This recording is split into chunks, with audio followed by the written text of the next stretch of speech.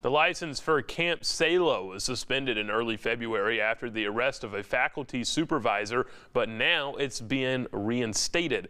Kenyatta Dwayne Danzy was a supervisor for Camp Salo in Henry County. Danzy was arrested and charged with 17 counts of child abuse. Officials with the Alabama Department of Youth Services say the routine inspections occur 4 times a year, but Danzy's arrest prompted DYS to return to the camp unannounced.